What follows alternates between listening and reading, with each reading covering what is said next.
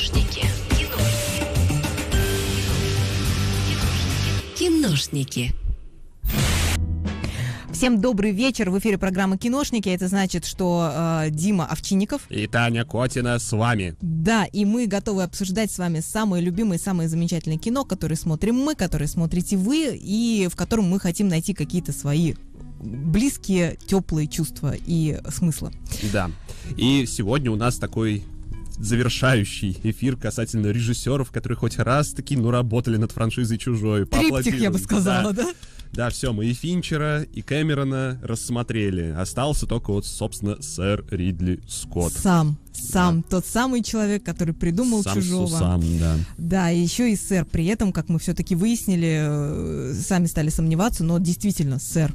Заслужил, действительно, это мастодонт.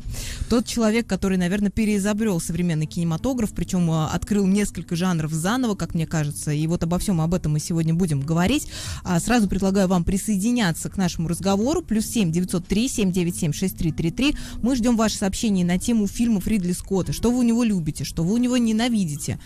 И еще заходите обязательно в наш телеграм-канал, где вот уже, наверное, должен стартовать сейчас опрос традиционный наш про ваши любимые кино у Ридли Скотта. Проголосуйте за свою любимую картину, а в конце мы подведем итоги и выясним, что же у него вы любите больше всего: «Гладиатора», допустим, или «Бегущего по лезвию». Ну, да. На самом деле будет интересная беседа, потому что, в отличие от Финчера и Кэмерона, у Ридли Скотта какая-то просто нереальная фильмография, то есть там, мне кажется, нам бы и недели не хватило, чтобы посмотреть все его фильмы, но, тем не менее, у него очень она разноплановая, потому что у него как есть взлеты, так есть и прям очень жесткие падения, то есть там, поэтому пишите реально в WhatsApp, что вам нравится, что вам не нравится. Мне кажется, ставка на то, что вам не нравится «Чужой завет», она выиграет по-любому. Но там есть еще один фильмец, который, как мне кажется, гораздо хуже, чем «Завет». Ну, об этом еще поговорим, да, об этом фильме. Ну, давайте начнем с самого начала, так скажем. Я родился. Так вот, сэр Ридли Скотт родился 30 ноября 1937 года, сейчас ему уже 86 лет, на минуточку. Он потомственный англичанин, такой настоящий, породистый, который, в общем-то, свое детство тоже довольно классического английского мальчика провел, учился в частных школах. Был у него момент, когда, благодаря карьере отца, который был моряком и довольно хорошо выслужился во время Второй мировой войны, отца переправили вместе с семьей в Германию, где он находился там, по-моему, в контингенте миротворческих войск, и какое-то время Ридли Скотт учился там в школе, потом они снова вернулись в Англию, и, в общем-то, всю остальную жизнь он там и проживает до сих пор, хотя снимает, я так понимаю, в США частенько, наверное. Ну да. Судя по всему, да. После того, как закончил школу, учился на дизайнера в колледже, да, английском, и учился на художника, очень у него с этим хорошо, это по его фильмам видно. И, в общем-то, карьеру в кино он начал именно с художника-постановщика, с должности художника-постановщика. Он пришел на всем известный телеканал британский на 3 буквы, который у нас сейчас, я до сих пор не могу вспомнить, то ли запрещен, то ли признан экстремистским, то ли что-то еще. В общем, называть мы его не будем, но вы поняли, про что мы говорим. Туда он пришел снимать сериалы в качестве именно режиссера-постановщика, какого-то художника, может быть, там по декорациям, по костюмам, проработал пару, наверное, лет, набрался какого-то опыта и потом уже ушел в свободное плавание вместе со своими братьями. Братьев у него 2, да. Старший и младший.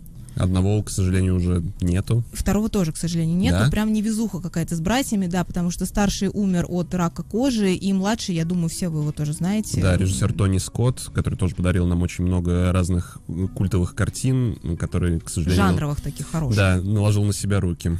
Да, и после этого, кстати, виден очень такой сильный скачок к религии в карьере Ридли Скотта уже непосредственно. Ну, наверное, не стоит его в этом упрекать, потому что мало ли, да, как у вас сработает вот этот посттравматический синдром.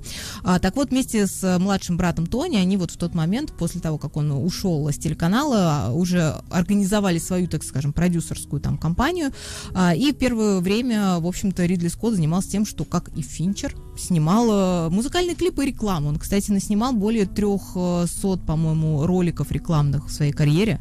Да, и причем самый популярный, самый знаменитый среди них — это реклама Apple. Да, это Та вот самая... этот Макинтош. Да, Макинтош 1984, стилизованный под вот этот роман Джорджа Оруэлла. Да, и он, кстати, был выпущен в 1984 году, там просто все сошлось. Это легендарная реклама, ее, по-моему, до сих пор признают одним из самых вообще влиятельных и удачных вот рекламных роликов в истории вообще вот телевизионной рекламы. Поэтому вот вложился, да, вот в эту сферу тоже очень сильно. И, кстати, он практически до 40 лет, по-моему, занимался именно вот съемками такими вот, ну, как это можно сказать, кустарными, наверное, да, какими-то вот, просто зарабатывал деньги на рекламе и особо о фильмах не думал, а вот где-то уже ближе к 40 появились, видимо, амбиции снимать свой первый фильм. И, в общем-то, первым его фильмом стал фильм «Дуэлянты». Да, «Дуэлянты» с Харви Кейтелем. Да, это довольно некоммерческое такое авторское кино, которое, тем не менее, очень мало, по-моему, собрало в прокате, буквально почти полностью провалилось, спасла его только «Золотая пальмовая ветвь» за, по-моему, лучший дебют. А что было с карьерой Ридли Скотта дальше, мы вам расскажем после небольшого перерыва. Плюс 7-903-797-6333. Присоединяйтесь к нам с вашим мнением о Ридли Скотте.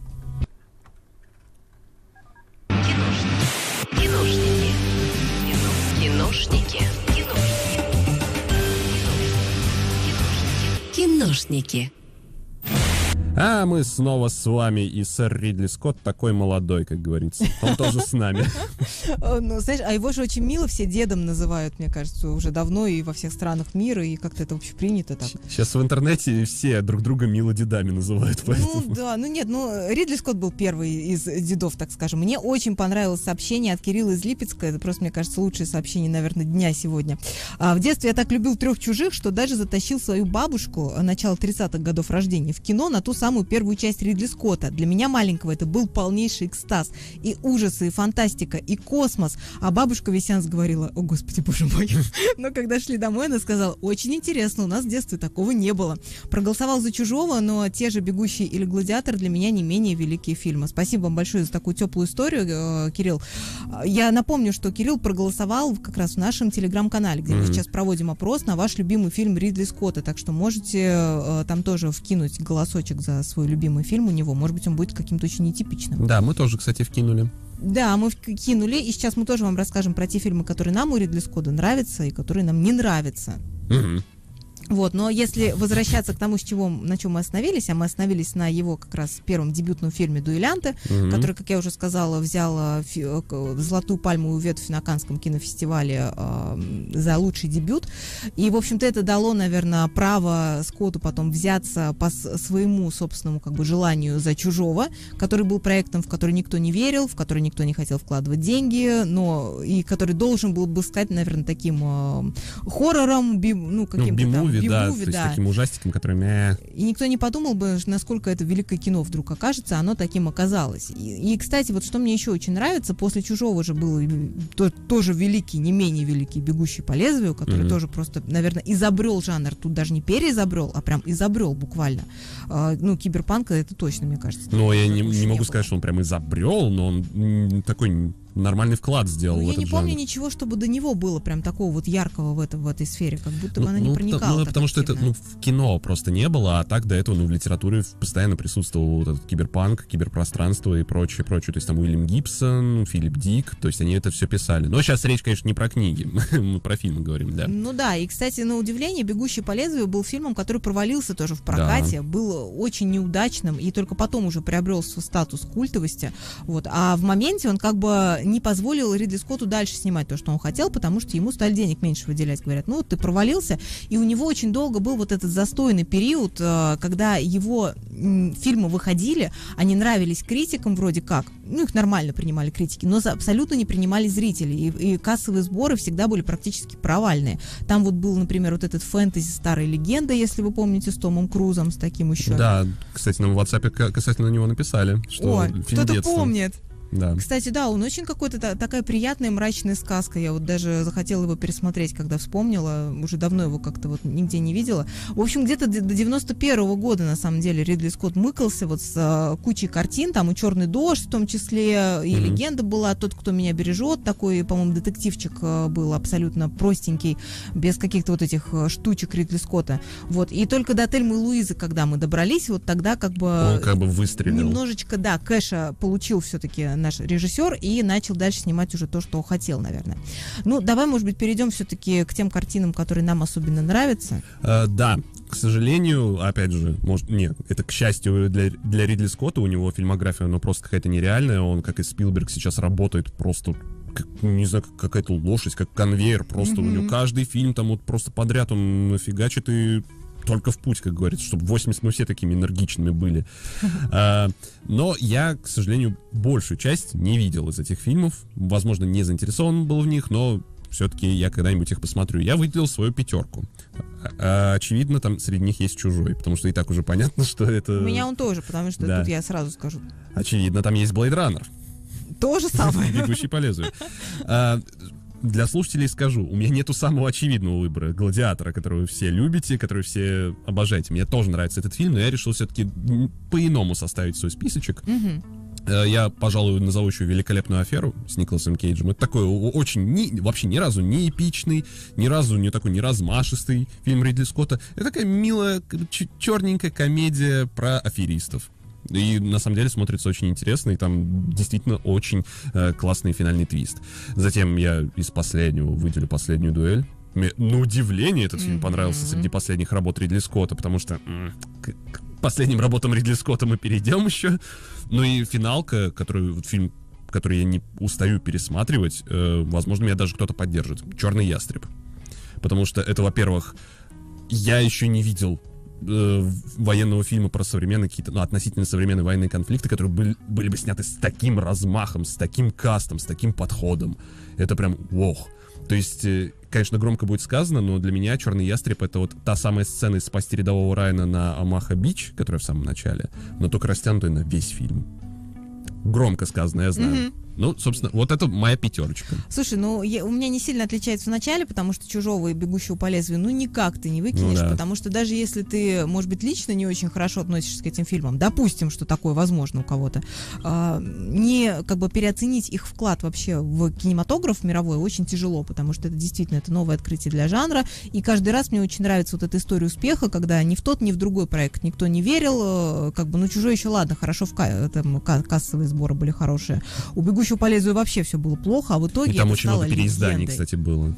Да, и вообще были проблемы с «Бегущим по лезвию» во время съемок, потому что, вот, кстати, такая очень часто задаваемый вопрос, почему фильм такой темный. А темный он специально, потому что Ридли Скотт, он как человек все-таки с художественным образованием, такой человек-художник, он всегда, кстати, очень сильно запаривается по поводу декораций, по поводу того, что все было действительно классно и натурально выглядело в кадре, поэтому он тоже запаривался, естественно, с декорациями, попросил, чтобы их ему сделали, и декорации сделали, но сделали так плохо, что они ему ужасно не понравились. Он был, в общем, в шоке. А уже откатить назад и время еще выделить на переделывание вот этого всего не было возможности совсем. Проект был довольно дорогой, Харрисон Форд дышал в затылок, потому что звезду такую так просто тоже не вытянешь и не перенесешь эти съемки куда-то.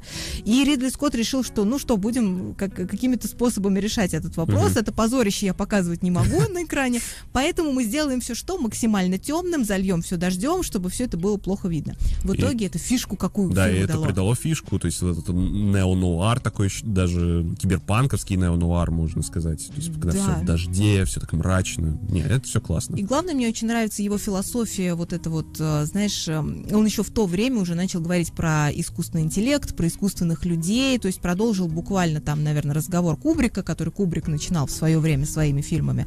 И в итоге-то мы сейчас все приходим только к этому, а он уже тогда время опередил. И, кстати, я вот даже думала, возможно, он не зашел так сильно зрителям того времени, потому что это было какой-то такой далекой фантазией. И претенциозное наверняка, то есть они наверняка посчитали этот фильм претенциозным. Возможно, они просто не жили, Дима, в 2024-м. Просто не жили, не знают всей этой боли и всего этого искусственного интеллекта, который на нас давит теперь.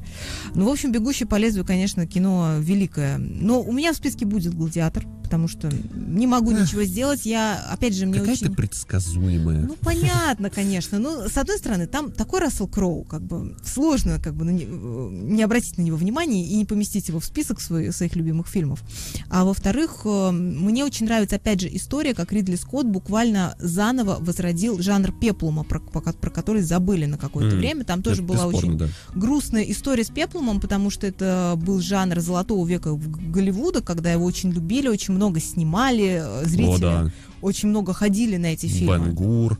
То есть вот эти все такие классические фильмы. Мне кажется, вот этот жанр, он как раз-таки и скончался из-за провала «Клеопатры», который был очень, очень дорогим, но при этом он ничего не собрал, и поэтому так решили, давайте-ка, наверное, отойдем от этого. И да, по сути, Ридли Скотт вернул это все дело. Да, во-первых, какова вообще, так скажем, его амбициозность, его смелость взяться за жанр, который уже буквально умер, на руках Голливуда про него все забыли, и уже никто ставки на него не делаешь, а ты берешь, это дорогущий проект, какие там съемки, опять же, учитывать Ридли Скотта, которого не зря называют дедом, еще и за то, что он постоянно, душнит. То есть мне нужен Колизей, мне нужно, чтобы все было реально, я не буду ничего рисовать.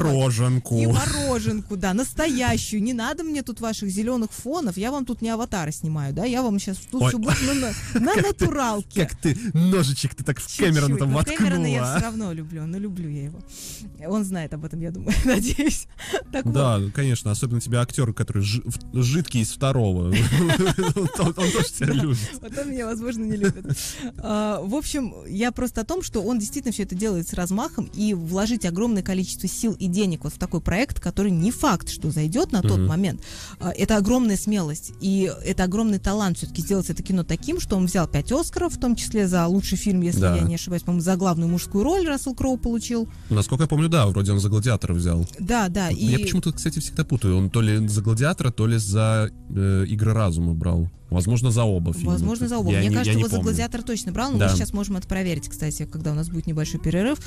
Я о том, что кино все-таки, оно массовое, но это не делает его плохим. То есть я о том, что это прям такой классический классный хит, который всем приятно всегда посмотреть. Да, оно массовое, там достаточно простой сюжет, это все-таки история о мести, но я не стану спорить, что с таким размахом это действительно кино и по сей день очень классно смотрится, поэтому не судите меня строго, что у меня нету в списке любимых, мне нравится этот фильм. Мы же не судим совсем. Кстати, второй «Гладиатор» тоже от Ридли Скотта выходит уже по-моему, в ноябре уже его обещают нам, да, там, конечно, уже без Рассела Кроу. Были, кстати, смешные очень заголовки на прошлой, по-моему, неделе о том, что Ридли Скотт пояснил, почему там не будет вот этого героя главного, потому что он умер. Об этом не знали, да? Отлично пояснил дед. Спасибо, дедуль. Не, он еще мог бы так вот добавить, знаете, почему не будет Рассела Кроу? Потому что fuck you, thank you very much, fuck you. Да, такой он тоже умеет, кстати. Вот, опять же, почему его называют дедом. Такой вот своевольный, все время ворчащий дедулечка, но очень талантливый. Пока у тебя есть время, еще один фильм, какой у тебя остался? Еще один фильм. Знаете, пусть я выберу хороший год. Я вот тут подумала, что что-то надо взять такое оригинальное. Это очень необычно для Ридли Скотта, потому что это единственная, наверное, романтическая комедия в его карьере. Но при этом она тоже удачная. Тот же Рассел Кроу там прекрасный, красивый очень, виды Тосканы, в общем, такой размеренный очень. Кстати, в его стиле, несмотря на то, что не его жанр, но стиль его такой размеренный, медленный, все натурально, как бы поля колосятся, все прекрасно. Вообще очень приятное, по-моему, кино, которое всегда спасает, кстати, вот во время такой осенней хандры, как сейчас вот у нас скоро наступит.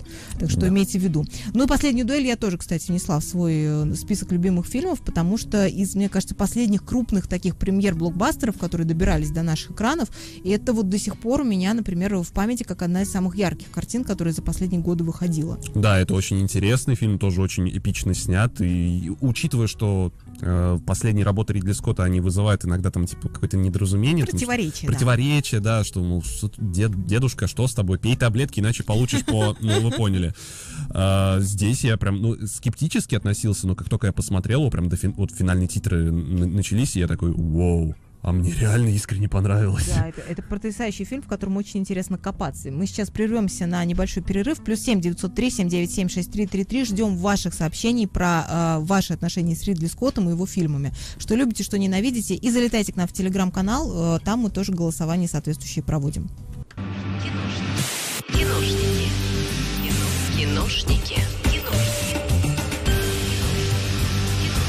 Киношники. И мы снова с вами. Ридли Скотт тоже сегодня у нас в студии. Шутка, не в студии. У нас сегодня в студии Саша, а он лучше Ридли Скотта. Это точно. Потому что Саша наш, и он не сэр, и он не дед. Да. Вообще, 1000 вариантов. Пишите еще причины, почему Саша лучше, чем Ридли Скотт. Но Ридли Скотта мы все равно, конечно, тоже любим. Мы говорим сегодня о нем. +7 903 797 6333. Ждем ваши сообщения. Давайте как раз вот их сейчас и почитаем, что вы любите у этого режиссера. Например, Виктория из Москвы нам пишет: спасибо большое, Ридли Скотт, хороший год, легенда. Тельма и Луиза, бегущий по лезвию, черный ястреб тоже вот вспоминает. Вот, хоть кто-то вспомнил черную ястреба. Так, и следующее сообщение нам пишет Александр. «Чужие 2 лучше». Но мы это уже обсуждали на предыдущих эфирах, поэтому немножечко не в тему. Ух ты, а вот Михаил нам пишет: тот, кто меня бережет, я смотрел на первом в своей жизни видаке. Я не знал даже, что это Ридли, но фильм неплохой, согласитесь. Ну, он классический такой. Я не сказал, что он плохой, он просто классический детектив. И очень не похож на обычный вот этот вот масштаб Ридли Скотта. А вообще, да, это хороший такой нормальный фильм. Константин из Нижнего Новгорода пишет: добрый вечер, сегодня кинокиллер в студии. Если да, мне лично так больше нравится. Я каждый четверг тут в студии. Я не знаю, к чему этот вопрос задали. Лучше про Ридли Скотта, что не спросили, но спасибо. А вот там написали, что в «Играх разума» Рассел Кроу не брал Оскара, а вот в «Гладиаторе» брал как раз. Да, спасибо, что уточнили. Да, спасибо за уточнение. Потому что мы забыли уточнить как раз. Итак, а в этом сегменте мы, конечно, в предыдущий раз сказали до перерыва про наши любимые фильмы Ридли Скотта, а сейчас я решил так немножечко напакостить. И составил 4 фильма, которые мне не особо нравятся. Давайте, угадайте, что там будет в этом списке. Ну, наверное, «Чужой завет».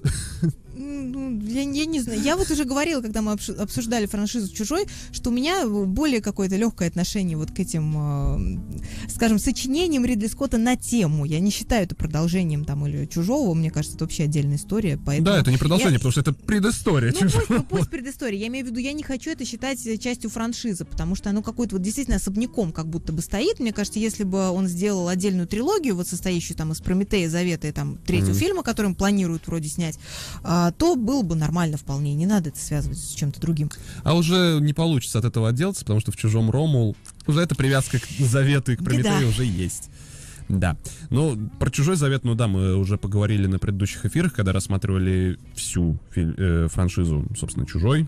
Ну, у тебя претензия основная, я так понимаю, что он уходит вот в эти прорелигиозные темы и пытается какую-то философию из научной фантастики выжить. Да, хоть это и было в Blade Runner, наверное, как-то даже лицемерно как-то критиковать «Чужой завет» за это, что он там пытается опять там вот именно уйти в эти мысли касательно творения против Творца, то есть Дэвид против его создателя, вообще поиск создателя.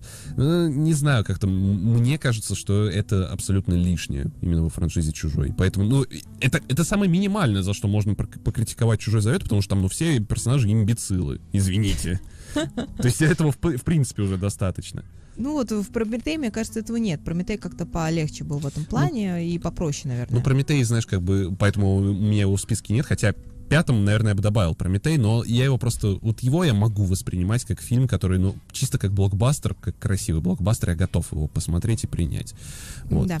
+7 903 797 6333. Вдруг вы тоже не любите, как и Дима, «Прометея» и «Завет», напишите нам, пожалуйста, почему вам эти фильмы не понравились. Или почему вам нравятся какие-то другие фильмы Ридли Скотта. И я напомню, что у нас идет тематическое голосование в нашем телеграм-канале. Там тоже можно выбрать свой любимый фильм Ридли Скотта. Тоже заходите, мы обязательно в конце эфира подведем итоги.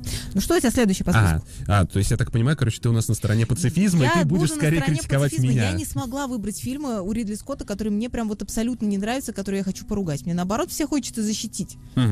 Хорошо. Ну ладно, наверное, я сюда тогда прям следом после «Чужой завет», который фильм мне абсолютно не нравится у Ридли Скотта, это фильм «Советник». С Майклом Фассбендером, с Хавьером Бардемом, Кэмерон Диас, Брэдом Питтом и Пенелопой Круз. Каст, конечно, там просто какой-то нереальный. Фильм сам по себе красиво снят. И трейлеры вроде как бы зазывали так на фильмец, думаешь, что-то интересное, криминальная какая-то штукенция от Ридли Скотта. Ты приходишь, ты вообще не понимаешь, на что ты пришел. Вроде в сценаристах культовый писатель Кормак Маккарти, написавший «Кровавый меридиан», «Старикам тут не место», «Дорогу». Да. А ты получаешь какой-то очень криво написанный, очень странный фильм, вроде бы про трафик запрещенных веществ, но ни туда, ни сюда, и ты сидишь и думаешь, для чего, что это за сабантуй, просто красивых людей на экране. Я могу понять, почему этот фильм многие не любят, многие его, может быть, там не поняли или как-то не прочувствовали, и в нем это, наверное, действительно есть, потому что он откровенно скучный. Ну, будем честны. Потому что он диалоговый. Там очень мало действия. В основном мы просто слушаем разговоры персонажей о чем-то. И через эти разговоры мы понимаем, что вот там у человека постепенно рушится жизнь. Вот он в криминал вошел, думал, что все будет легко. Оказалось, что все, как это всегда бывает, не так просто. И как бы все у него порушилось. Он пришел к какой-то там своей личной трагедии. Но мы это слушаем просто через диалоги, через разговоры. Да, они гениальные, потому что Маккарти все-таки, и он мне нравится именно с точки зрения текста. Мне кажется, это было бы очень интересно, может быть, почитать в виде пьесы, допустим, какой-то. Возможно.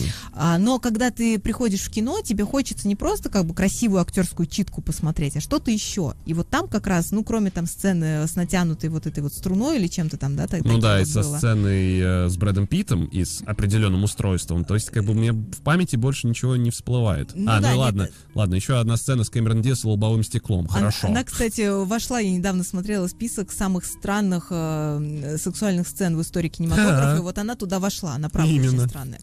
Не, вот я хотел бы оспорить, потому что ты так говоришь, как будто мне не подавай диалоги, мне подавай движ. Не, на самом деле, то есть в Blade Runner там он, в принципе, не такой динамичный, как там какие-нибудь другие фантастические фильмы. Там тоже на диалогах все построено. Но просто проблема в том, что как будто то ли смонтирован фильм странно, из-за чего диалоги Кормака Маккарти, они вообще как будто мимо кассы. Тухнут, да? Они не то чтобы тухнут, они то об одном, то о другом, и ты не можешь сфокусироваться вообще. А про что вы говорите? То ли вы про какую-то тему секса вы сейчас говорите, то ли все-таки про трафик, то ли еще про что-то, то ли про это.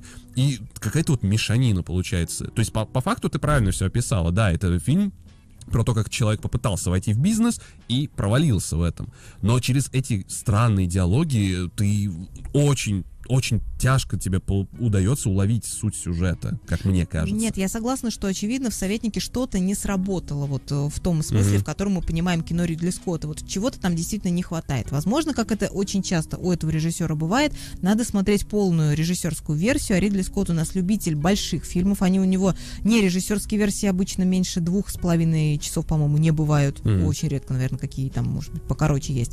А режиссерские версии так вообще за 3 часа часто вываливаются. И вот говорят, что по-хорошему, если ты хочешь прям вот понять, что такое Ридли Скотт, все-таки надо смотреть именно его режиссерские версии, где он ничего не вырезал, то, что ему не хотелось, не шел ни у кого на поводу и показывает все вот так, как он это видит. Так, ну что дальше? Да, давай еще один. У меня еще 2 осталось. Ага. Тут как бы, как это говорится, love-hate relationship у меня с этим фильмом. Я могу понять, почему он взялся за него, и что, просто, наверное, на душе у него больно было, но, тем не менее, фильм получился при всех там вроде бы, потенциально хороших данных, то есть это красивые съемки, отличный каст и тема интересная, но «Исход царей боги» — это, честно говоря, какая-то нудистика, честно говоря. Это, не особо интересно, не особо затягивающий фильм, как мне кажется, хотя, тут, надо быть идиотом, чтобы не признать, насколько, действительно классно снято. Действительно, и тема интересная взята для этого фильма. Но просто ты сравниваешь, допустим, «Исход царей боги» и мультик «Принц Египта», где, понятное дело, да, это глупо сравнивать мультик и фильм Ридли Скотта, но даже вроде бы в анимационном фильме историю Моисея показали гораздо как-то масштабнее, эпичнее и интереснее.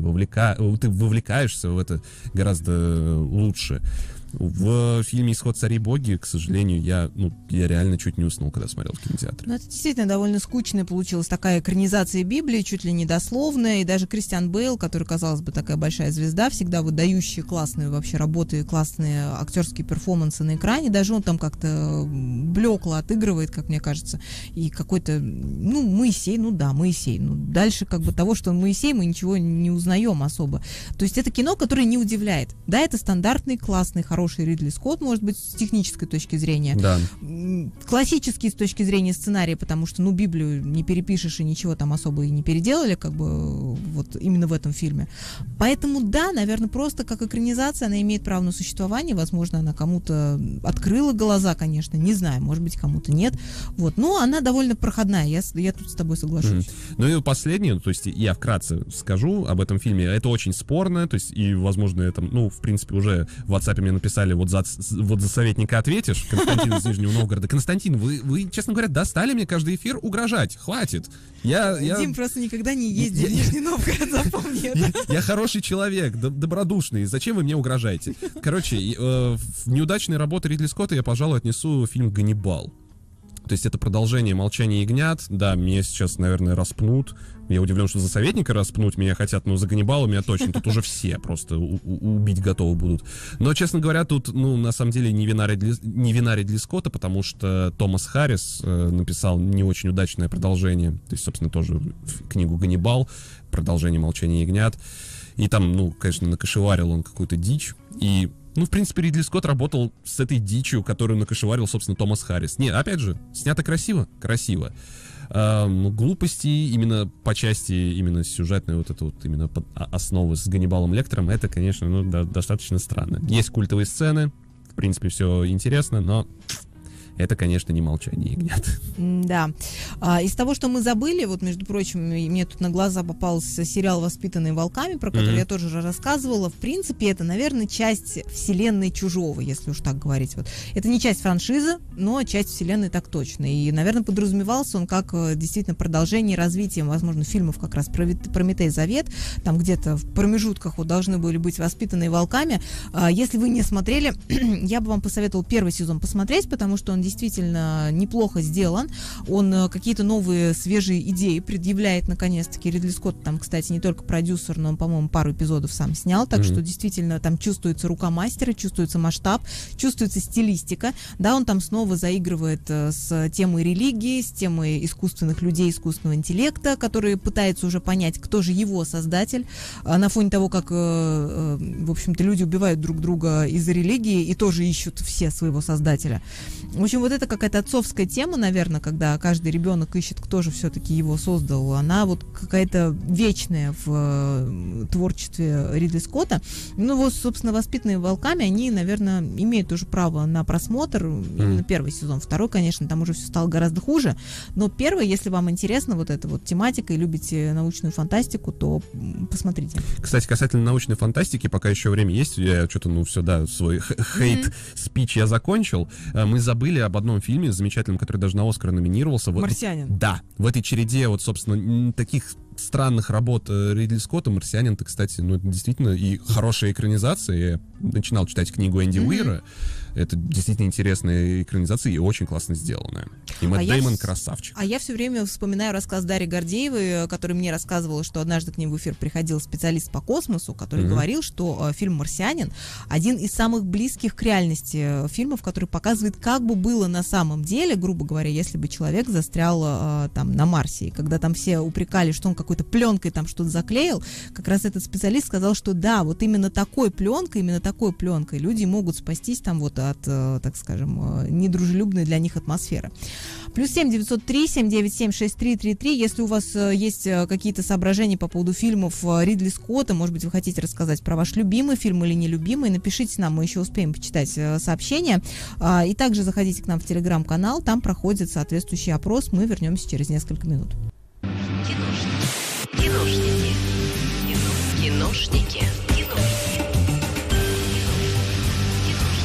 Киношники. А мы снова с вами, хоть и ненадолго. Да, мы будем подводить итоги касательно Ридли Скотта. Что у нас там в вопросе? Татьяна, озвучьте результаты, я в нетерпении. Сейчас, подождите секунду, надо еще найти эти результаты. Так, они довольно предсказуемые. Саша танцует, 29%, «Гладиатор», конечно же, первое место. А на втором месте у нас «Чужой», 26% за него проголосовало. И «Бегущий по лезвию», третий, 20%. Собственно, ничего нового мы не узнали. Ничего нового, да. Вот что для меня очень-очень печально, друзья, последняя дуэль, 0%. Никто не смотрел последнюю дуэль. Ребята, посмотрите обязательно. Я вам очень советую этот фильм. Вот если у вас будет свободный вечер, прям выделите, вы получите максимальное, мне кажется, количество удовольствия. Кстати, между прочим, в этом фильме еще Бен Аффлек есть господи, как... С его корешем. Да, с тем самым. С Мэттом Дэймоном. Да, забыла я, как его зовут, прошу прощения. С Мэттом Дэймоном, и они даже написали ведь сценарий для этого фильма. Да. И это уже не первый их совместный проект. Каждый их проект совместный обычно становится большим хитом. И вот с «Последней дуэлью» нисколько не исключение. Это действительно фильм, который настолько вовлекает тебя вовнутрь того, что происходит, что ты потом ничего сделать с собой не можешь и постоянно возвращаешься к этой истории. Опять же, он красивый, эпичный. Там все снято на натуралке. Вы уже давно такого, поверьте мне, не видели. Так, марш все смотреть «Последнюю дуэль». Да. Так. Вот. А что у нас дальше по расписанию? А еще марш в кинотеатр Каро, в проект Каро Арт, который показывают очень классные проекты, а мы вас приглашаем туда каждый четверг. Так вот, я вас в этот раз позову на фильм «Заговор в Каире», который кино 22 года выпуска, который пройдет, по-моему, в Каро Атриум, если я не ошибаюсь. Можете найти, собственно, всю информацию подробную на сайте у Каро Арт. Посмотрите, обсудите этот фильм вместе с психологом, который проводит эту программу. Фильм рассказывает, в общем-то, про духовного главу современного мусульманского мира, который неожиданно умирает, и политические элиты тут же начинают борьбу за его место. Мне кажется, очень актуальный сюжет на сегодня. А уж что по этому поводу скажет психолог, тем более интереснее послушать. А 28 сентября в 18:00 в киноцентре «Октябрь», нашим любимым, в рамках программы «Молодая критика» пройдет показ фильма «Солнце мое». И плюс еще будет обсуждение с кинокритиком Златой Лещук. Да, фильм 22 года с Полом Мескалом в главной роли на английском языке с русскими субтитрами. Поэтому, если вы заинтересованы, то 28 сентября 18:00 киноцентр «Октябрь», фильм «Солнце мое» и обсуждение со зрителями и с кинокритиком Златой Лещук. Ну, собственно, все. На этом все. Мы должны анонсировать следующий эфир, потому что я надеюсь, он будет просто бомбовым. Мы тут выбрали очень классную такую... Да, мы выбрали, потому что очень классную ностальгическую тему, вдохновившись, опять же, Сашей, с Дашей, вечерними нашими дуэлянтами музыкальными главными, потому что решили мы поговорить про старые ностальгические мультфильмы, мультсериалы, которые мы смотрели, которые вы смотрели. Ох, засмеют меня. Да ладно, мне кажется, просто всем надо за эту неделю, друзья, домашнее задание вспомнить, что вы смотрели в детстве, что вы любили, а может быть и песенки какие-то из этих мультфильмов вспомнить, тоже будет замечательно. Может быть, даже послушаем что-нибудь такое. Ну и мы с вами прощаемся на сегодня. С вами были Дима Овчинников и Таня Котина. Всем пока. Пока-пока, всем отличного кино.